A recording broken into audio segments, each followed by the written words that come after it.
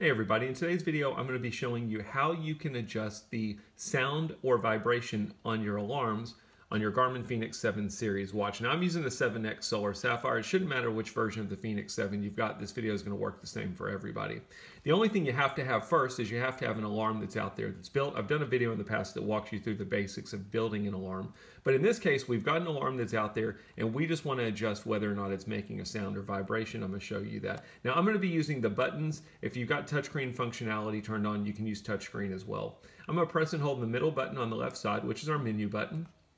And then I'm going to use the down button to go to clocks, press the upper right button to select clocks, and then by default the first one you should see is alarms, but if you don't, you can use the upper down button to go to alarms. And you'll see I've got two alarms. What's nice about this feature is you can set it per alarm. So maybe you want your first alarm to vibrate, but you want your second alarm to make sound and vibrate. You can totally do that on this. Now the tricky part is you would think, oh, okay, I need to press this upper right button to select this alarm. All this first button is going to do is toggle the alarm on or off. If you want to edit the alarm, you're actually going to press the down button and go to the very bottom and choose edit. So what we're going to do is let's go to the very first alarm.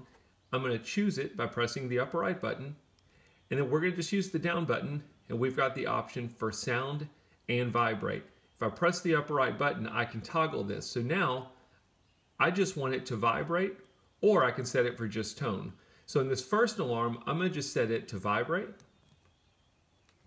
And then I can simply press the back button, and I can go to my second alarm, and I can adjust it the same way. So my second alarm, we just want to make sure it's set to say tone and vibrate.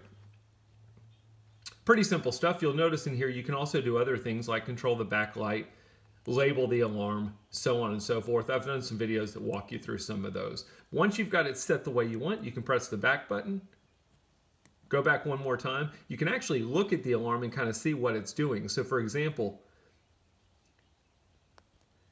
this one, if you'll look, the sound has a line through it. So it's telling me that vibrate is on, but sound is off.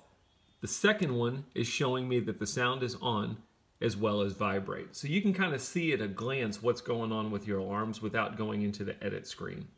I can press the back button, go back to my main screen, and we've successfully adjusted the sound and vibration per alarm on our Garmin Fenix 7 series watch.